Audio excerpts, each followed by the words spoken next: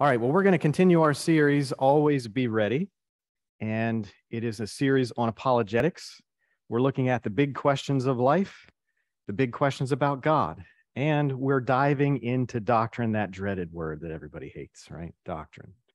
Our key text is 1 Peter 3:15, but sanctify the Lord God in your hearts and always be ready to give a defense to some people, to a few people, to everyone who asks you a reason for the hope that is in you. And so important at the end there, with meekness and fear. And we always say we're not here to argue. We're not here to win arguments. We're here to win people to the Lord Jesus. Amen? All right. Well, we've kind of entered a subcategory of this apologetics series where we're defending the three angels. And every word of the three angels' messages, as you study it out, is so critical and important, isn't it? We see this in Selected Messages, Volume 3 here. She says, Satan is constantly seeking to cast his hellish shadow about these messages so that the remnant people of God shall not clearly discern their import, their time, and their place. Do you feel that you're distracted today? The world's coming at you from every direction, isn't it? We lose sight of the hour in which we live. Now, as we've studied these messages together, we're using the sanctuary as our template, aren't we? Something that most of Christianity has lost sight of. And the Bible tells us that God's way is in the sanctuary, the way of salvation. Every truth that we hold dear is actually found in the sanctuary message. Isn't that true? And so it will continue to be our guidepost today as we continue to look here at the first angel's message. Now, in quick review, we've already looked at the everlasting gospel. Again, using the sanctuary, the everlasting gospel was complete redemption. This was a complete rescue plan. It wasn't justification only. It wasn't, falling short in any area. We went from justification to sanctification to glorification. God basically releasing us from the penalty of sin in justification, from the power of sin in sanctification, and from the presence of sin in glorification. And that, brothers and sisters, is the true gospel. Amen? Amen? I'm just checking. All right, so we continued saying with a loud voice here in the first angel's message, fear God and give glory. And we've really been in these four words for several weeks now because they're so profound. There is so much to those four words. And so far, we've looked at what does it mean to give glory to God. And on the outset, it pulled us right into the most holy place, didn't it? I mean, when the announcement comes, the hour of his judgment has come. Where does that put us in the sanctuary? It's in the most holy. So this first angel's message is really bringing us into the Holy of Holies, a very solemn place to be. And we found as we looked at that everlasting gospel that its ultimate fulfillment, its ultimate conclusion is that it would bring Christ character into yours if you would let it. That was number one. Last time, we looked at the fact that there is no dichotomy between body and spirit as is popularly taught. That how you treat the body actually affects your spirituality. Isn't that true? And so last time, we looked at how we give glory to God by the health choices we make. How do we treat the body? Are we glorifying God in those choices? Are we being selfish and abusing the body, the very thing that God gave us on this earth? The third thing, and I hesitate to even mention it out loud, and will you still love me if I tell you the truth? Do you promise? All right. The third thing is also related to the body, and it's glorifying God in our appearance. Now, this is something that's rarely taught anymore within Adventism. But brothers and sisters, is it important? I wonder. Is it worth our time to study together what the Bible says about what we put on, how we carry ourselves? 1 Corinthians 6, 19 and 20, just to bring the point back to the fact that your body, what you are, is actually compared to the sanctuary, to the temple. It says, do you not know that your body is the temple of the Holy Spirit who is in you, whom you have from God, and you are not your own? For you were bought at a price. Therefore, glorify God in your body and in your spirit, which are God's. The temple, the sanctuary, is likened unto your body. And that's so critical because when you look at that Hebrew sanctuary, the model that was given there, that Moses was told to make a pattern, after the pattern that he saw, I should say. On the outside, as you look at the sanctuary, isn't it modestly dressed, fully covered, simple, modest, right? Where's all the glitz and glam in the sanctuary, by the way? It's on the inside. Matter of fact, to see the glitz and glam, you had to be a priest, or to go into the holies of holies, you had to be the high priest. That's where the most attractive things were. They were on the inside of the sanctuary. It's no different for us today. So the accusations of the world, the questions that we're going to answer today are, God doesn't care about what you wear. That's what we hear, right? That's legalism. You're taking things too far. I mean, you start talking about modesty and wearing of jewelry and trinkets. I mean, come on, God doesn't care about that stuff. That's the accusation. Well, what is the reality? We read here in Spirit of Prophecy, fashion is deteriorating the intellect and eating out the spirituality of our people. Obedience to fashion is pervading our Seventh-day Adventist churches and is doing more than any other power to separate our people from God. Isn't that something? I have been shown that our church rules are very deficient.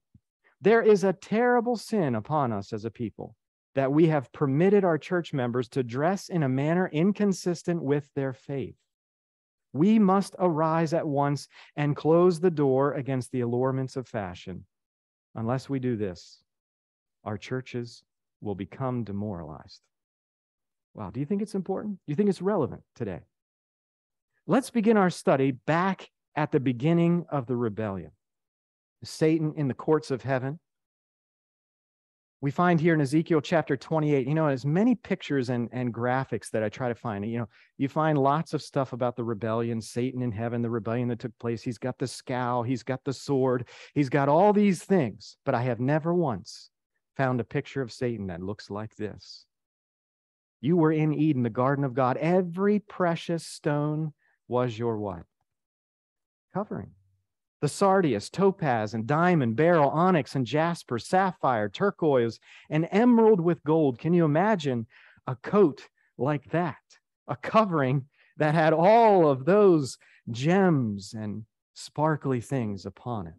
And unfortunately, we know the story. What God had meant for glory, Satan began to distort into pride and arrogance. We read as we continue in Ezekiel 28 and verse 17, your heart was lifted up because of what? Because of your beauty. We read in the Great Controversy, page 495, pride in his own glory nourished the desire for supremacy. The high honors conferred upon Lucifer were not appreciated as the gift of God and called forth no gratitude to the Creator. He glorified in his brightness and exaltation and aspired to be equal with God. Wow. We know that fall did not stay in the heavenly courts, did it? When Lucifer rebelled and was cast out, where did he come? Here, that's right. And we know that rebellion continued through the fall of Adam and Eve. They then began not to reflect the character of God, but to reflect the character of this archenemy. And so the desire to glorify self has now become part of the nature of humanity. It's something that every single one of us, if we're honest with ourselves, you might say, I have no problem with vanity. Brothers and sisters, it's in your very nature you struggle. Anytime you see a picture, this is a psychological fact. Group picture, you take a family picture, someone comes around, shows you the picture, you see no one else. Who do you see? You immediately dive to, what did I look like? It doesn't matter what everybody else looked like. I mean, they could have had their eyes closed, out of the picture. It just doesn't matter. The very focus of your eyes goes immediately to me. Brothers and sisters, it's ingrained in us all. Now, what's interesting is we follow this train of thought. Genesis 2 describes the world before sin, before the fall wrecked everything. It says, now a river went out of Eden to water the garden, and from there it parted and became 4 riverheads. The name of the first is Pishon. It is the one which skirts the whole land of Havilah, where there is what? Gold. And the gold of that land is good. Brothers and sisters, I want you to picture in your mind's eye the earth. And again, I have never found an illustration that I could share that, it's always gardens and flowers and beautiful things, but get this in your mind's eye. Before sin, gold was on the face of the earth. Diamonds, all kinds of precious stone, they glittered the surface of the earth. It was all there, all for God's glory. It was all right there on the surface of the earth. And I've looked for way too long to find a picture that would represent that. It just isn't there. We read in Patriarchs and Prophets, God bestowed upon these antediluvians, which would be the people before the flood, many and rich gifts.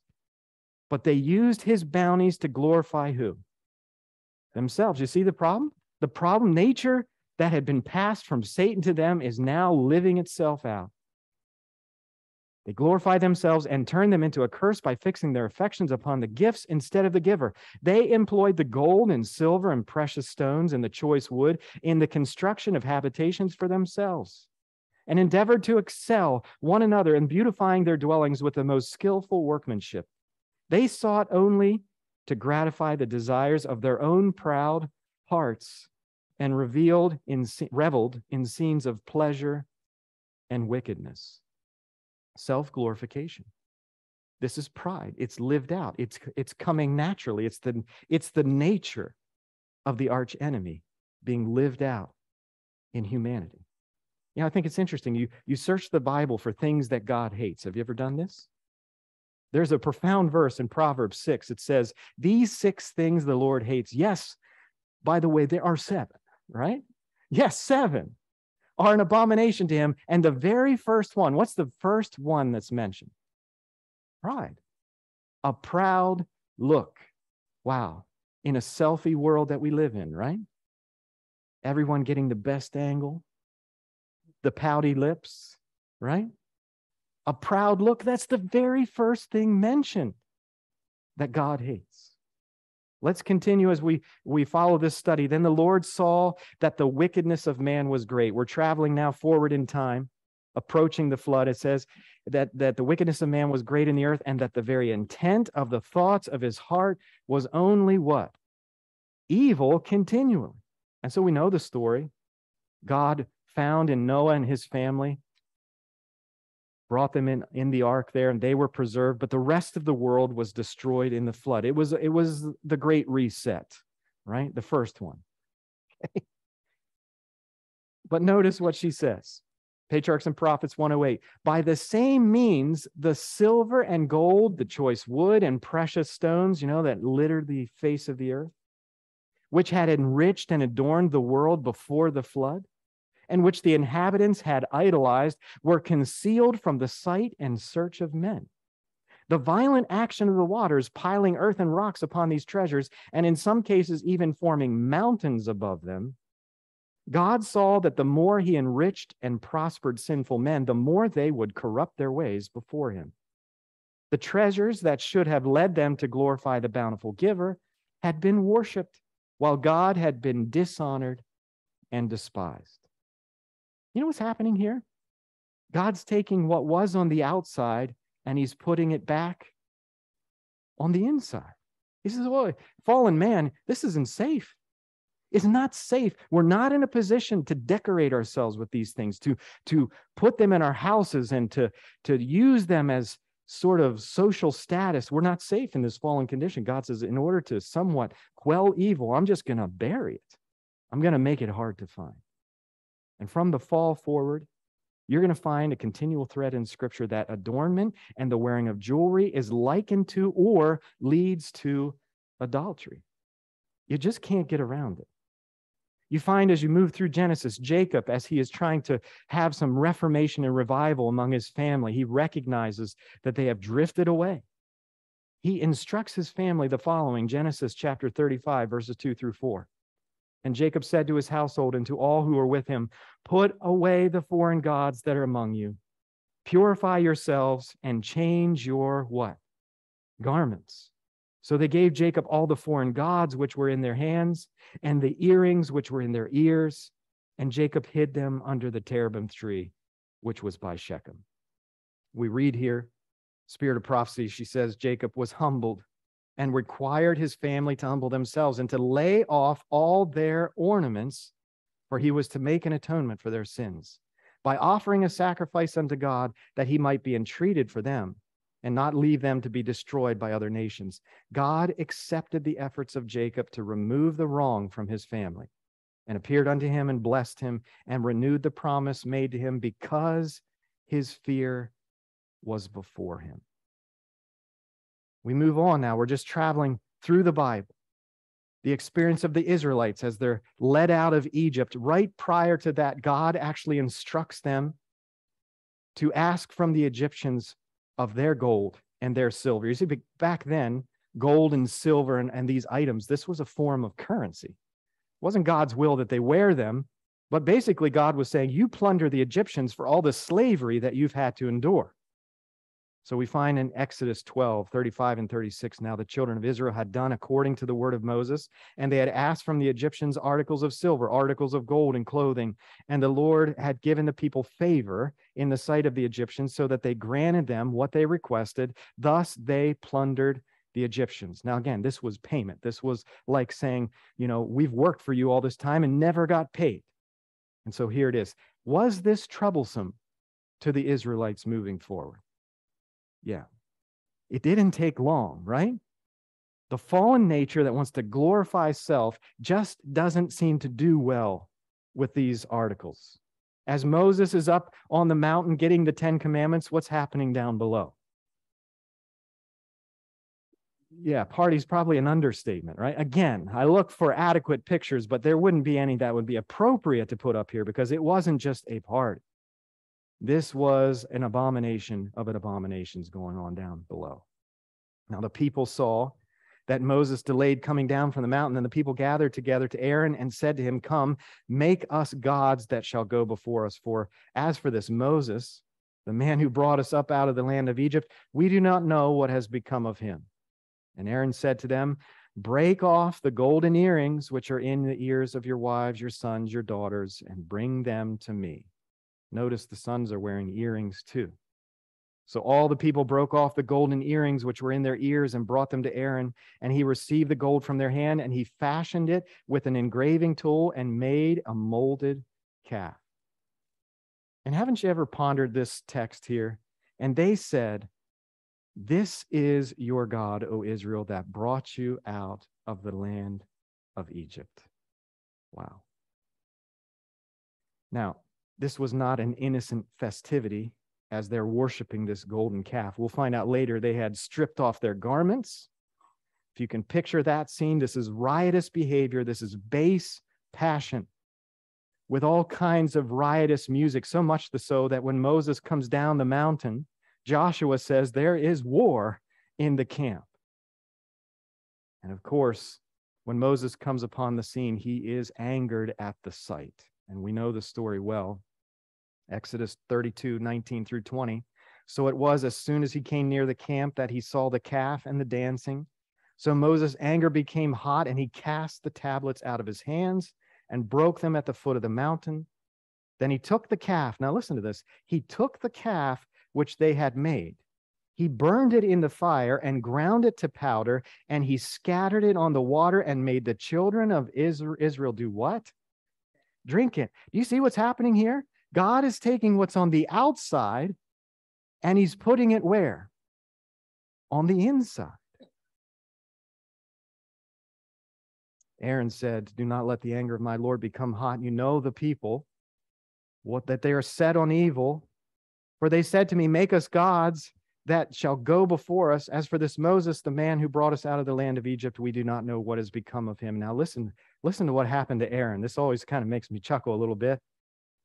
And I said to them, whoever has any gold, let them break it off. So they gave it to me, and I cast it into the fire, and this calf came out.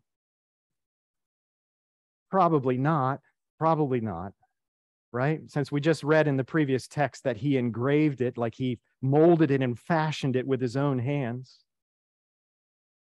Now here it is. Here's the other part of our modesty message today. And when Moses saw that the people were what? Naked. For Aaron had made them naked unto their shame among their enemies. You know, nakedness, along with the jewelry, is another permeating thing in our society, isn't it? And even among God's people, if I can be as bold as to say that today. It's like we're pushing the envelope, right? It's like, where do you want to draw the line? What does nakedness represent? Is it salvation or is it condemnation? When Adam and Eve sinned, what happened? They lost their covering, that robe of light, and now they are naked before them. It should have brought great shame. And as we are developing as a society, it's like we have no shame anymore. You know, I think it's interesting that one of the horrible things that they did to Jesus on the cross was they stripped him of his garments, because it was the most shameful thing that could come upon a person. Hanging there as a condemned criminal, completely naked for you and I. And yet, here we are as God's people. Some of us are seeking to be naked. What's wrong with us, brothers and sisters? This is a picture of what the beaches used to look like back in the late 1800s. And I can freely show that to you in church and have no shame. Isn't that interesting? Here's some other beachgoers. Doesn't look like their fun has been quelled at all, does it? This is an illustration of the progression just up to 1927. And I wouldn't dare go past 1927, right? Are we desensitized to what's happening in our world today? Yes, for sure.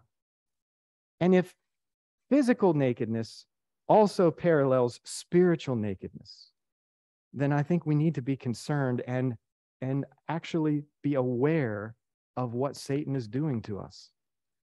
Revelation 16:15, Jesus says, "Behold, I am coming as a thief. Blessed is he who watches and keeps his garments, lest he walk" what? Naked, and they see his shame. We should not feel the desire to let our mess hang out. Can I just say it like that? What are we advertising? What do we want people to see?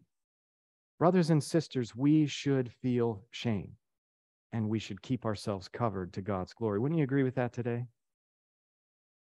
Exodus 33, as we continue our story. For the Lord had said to Moses, "Say to the children of Israel, you are a stiff-necked people. I could come up into your midst in one moment and consume you." Now, this is after the golden calf incident. He says, now, therefore, notice what they have on again. Now, therefore, take off your what? Ornaments, that I may know what to do with you. So the children of Israel stripped themselves of their ornaments by Mount Horeb. Let's go further in the story now. As we read most of the Old Testament prophecies, you know, in prophecy, God's people are likened unto a woman. Everybody agree with that? Yeah. And you see God often likening Israel to a woman who's committing adultery, and he has to woo her back to him, and he's warning her. But in these illustrations are these powerful truths that when Israel is in apostasy, when she's in an abominating practice, often she's likened to a woman that's dressed a certain way. We find in Hosea chapter 2 and verse 13, God says, "I will punish her," being Israel, "for the days of the Baals to which she burned incense. She decked herself with her earrings and jewelry and went after her lovers. But me, she" what? "She forgot, says the Lord." Isaiah 3, verses 16 through 18. Moreover, the Lord says, "Because the daughters of Zion are" what? "Haughty." What's that mean? Proud. Yeah. Because they're proud and walk with outstretched necks and wanton eyes, walking and mincing as they go, making a jingling with their feet. What's that mean? What's all over their feet and their ankles? all kinds of bracelets and bells and clanking things. You know, that's what we do when we dress this way, right? We're basically saying, look at me, everyone. I often thought it was funny, you know, people say, don't stare. You go out in public, oh, this person's, you know, covered in all kinds of craziness. And you say, people they're with say, don't stare, don't stare. That's what they want, right? That's why they did that, so that everybody looks. Anyway, it says, therefore the Lord will strike with a scab the crown of the head, the daughters of Zion. And the Lord will uncover their secret parts. In that day, the Lord will take away the finery, the jingling anklets, the scarves and the crescents, the pendants, the bracelets and the veils, the headdresses, the leg ornaments and the headbands, the perfume boxes, the charms and the rings, the nose jewels, the festal apparel and the mantles, the outer garments, the purses and the mirrors. Your men shall fall by... Now, let me back up here. What happens to most of in our society today, although things are changing, is that this is a vicious cycle that Satan has. He gets the women in the area of vanity because that's where he gets the men who look at the women who are struggling with vanity. You hear what I'm saying? And it's like this perfect thing that he has going on. It's like this cycle of sin. The women try to look prettier and the men keep looking. And it's just like where one goes, the other goes.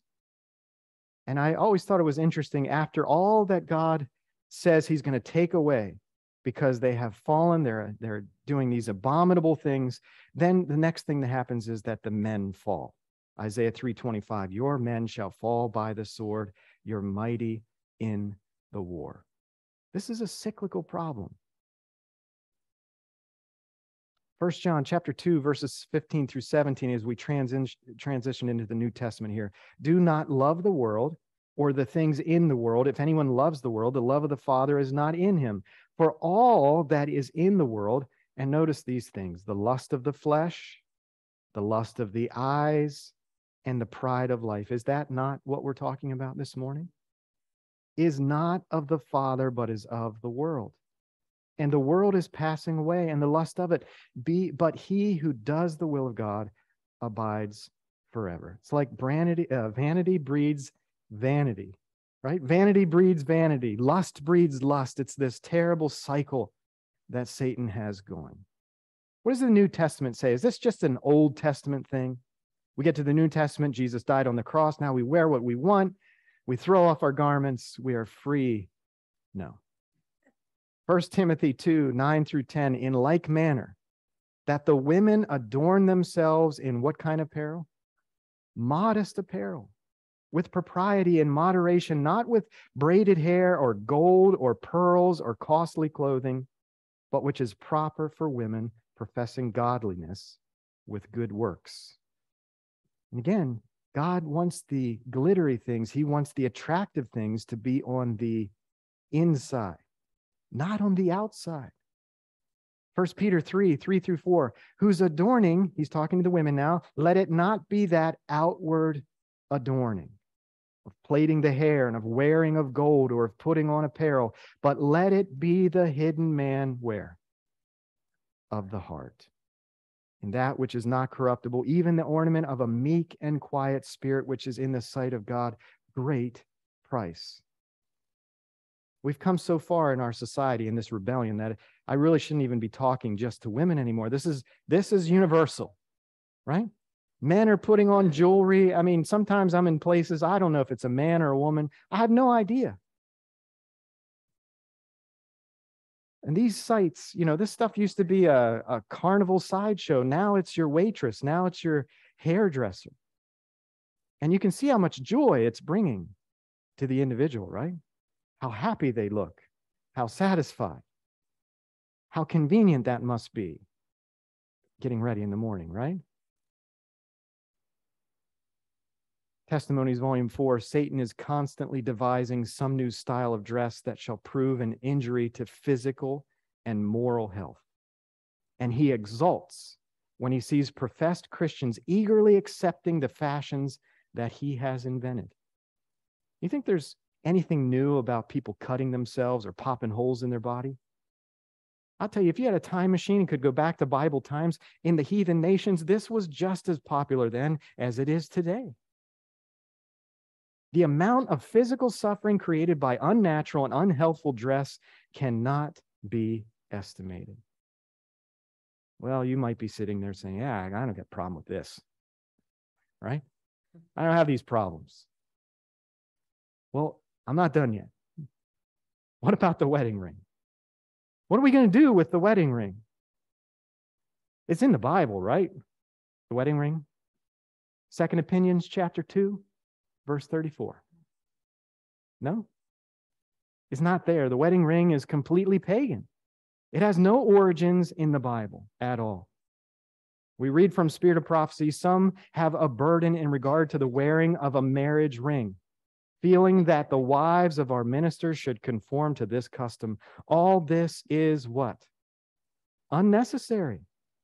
Let the ministers' wives have the golden link which binds their souls to Jesus Christ, a pure and holy character.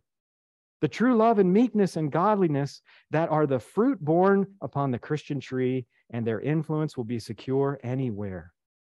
We need not wear the sign, for we are not untrue to our marriage vow, and the wearing of the ring would be no evidence that we were true.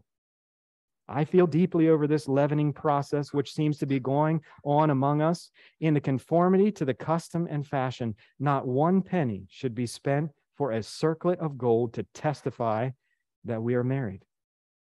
Wow. Simple. It's just a ring. I didn't spend a lot on it. It doesn't attract any attention. Testimonies, volume 4, that ring encircling your finger may be very plain, but it is what? It's useless, and the wearing of it has a wrong influence upon others. Let's carry on, shall we? Deuteronomy 22 and verse 5, a woman shall not wear anything that pertains to a man, nor shall a man put on a woman's garment, for all who do so are an abomination to the Lord your God. Do we have a problem with that in society, do you think? Yeah. Sometimes it's frustrating. You go shopping and it's like, am I in the women's section or the men's section? I'm halfway through and I'm like, I'm on the wrong side. Have you ever done that? Come on. It's huge. I didn't even put Romans chapter 1 in here, where we're living in a world right now that has abandoned God as the creator, and the natural result is that we're losing our identity. And it's happening so quickly, and it's going after our young people more than any other right now, and it's so sad. It's heartbreaking. Of all the things to worry about growing up, the one thing I wouldn't want somebody of that age to worry about is, what gender am I? Let's carry on, shall we? Leviticus 19, verse 28. You shall not make any cuttings in your flesh for the dead, nor tattoo any marks on you. I am the Lord. Now, again, as I'm saying all this up here, please, I hope everybody here recognizes I am not in any way condemning anybody here. Amen? I love you, and as I asked you in the beginning, you're still going to love me if I tell the truth, right? And I recognize that you may have come from the battlefield, right? We all have holes and scars and marks that are from the previous life. What I'm talking about is going forward, amen? As we've surrendered our life to the Lord, that kind of practice should stop. We should just leave it in the dirt, recognize it as the love of the world, and let it behind us to his glory. But there are things sometimes you just can't change. You've got tattoos, you got holes in your ears or your nose or wherever else. It just doesn't matter. God meets us just where we are. Amen? What I'm talking about here is going forward. And from this point forward, as you surrender to Jesus, let's not graffiti the holy place. Amen? Your body is the temple of God. And no way we would take spray paint into that temple or any other marking tool. No. And it says here, cuttings or marks for the flesh or for the dead. Have you ever noticed how much of the tattoo world is really sort of like glamorizing death? Skeletons and all kinds of things. And I've talked to so many people in the last couple of years as I've thought about this verse who say, oh, my grandpa passed away, or this person, and I want to get this big tattoo on my back in honor of him. That's exactly what this text is talking about. It's a pagan practice. It's right out of Satan's playbook, right? You know, in Revelation, We already talked about in Bible prophecy, a woman represents God's people, right? In Revelation, there's actually two women. There's the pure woman, who's God's remnant church, and then there is Babylon, the abominable woman here. Now notice, even in the imagery and prophecy, the difference in dress. Talking about this abominable woman. The woman was arrayed in purple and scarlet and adorned with what? Gold. And what? Precious stones and pearls, having in her hand a golden cup full of abominations and filthiness of her fornication, and on her forehead a name was written. That's like a tattoo, right? It's tattooed right on her forehead. Mystery, Babylon the Great, the mother of harlots and the abominations of the earth. This is a very reflection of Satan's plan right here. The harlot, Babylon the Great. I mean, in the distance, don't you hear the echo? You were in Eden, the garden of God. Every precious stone was your covering. You see, when we adorn ourselves, when we start putting this junk on, we are merely reflecting the character of the archenemy. Let me just say something for the mothers out there, because this starts young. This starts so early, and it can be a playful thing. It can be a dress-up time, but the seeds of pride, brothers and sisters, cannot be unplanted. Not by our hands. Amen? Testimonies, Volume 5, when they see their children inclined to follow worldly fashions, they should, like Abraham, resolutely command their households after them. Don't let it into your house, brothers and sisters. It will plant seeds that will bring you devastating consequences. Mothers, set the example of pride for their children, and by so doing, sow seed that will spring up and bear fruit. When you would counteract the sad lesson you have taught your children, you will find it a hard thing.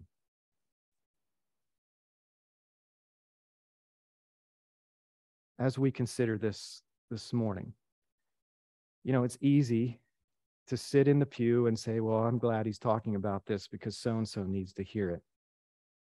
It's easy to deflect upon others, but this is a wide branching message, isn't it? I mean, let's not leave it at jewelry, and this can be houses. This can be vehicles we drive. This can be the jobs that we have. This pride, this adornment can come in so many different flavors. Are you willing to lay it at Jesus' feet this morning?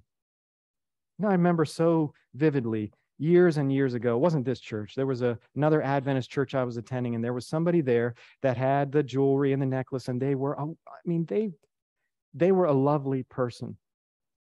And they came up in nominating committee for a position, and the pastor pulled them aside and addressed the jewelry issue. And the words that they said were that this jewelry is not an idol to me. And they refused to take it off. And then they left the church. And they're still out of the church today. And I asked the question, was that a true statement? That this jewelry is not an idol to me? Brothers and sisters, to prove that to God, take it off. Leave it aside. Put it away.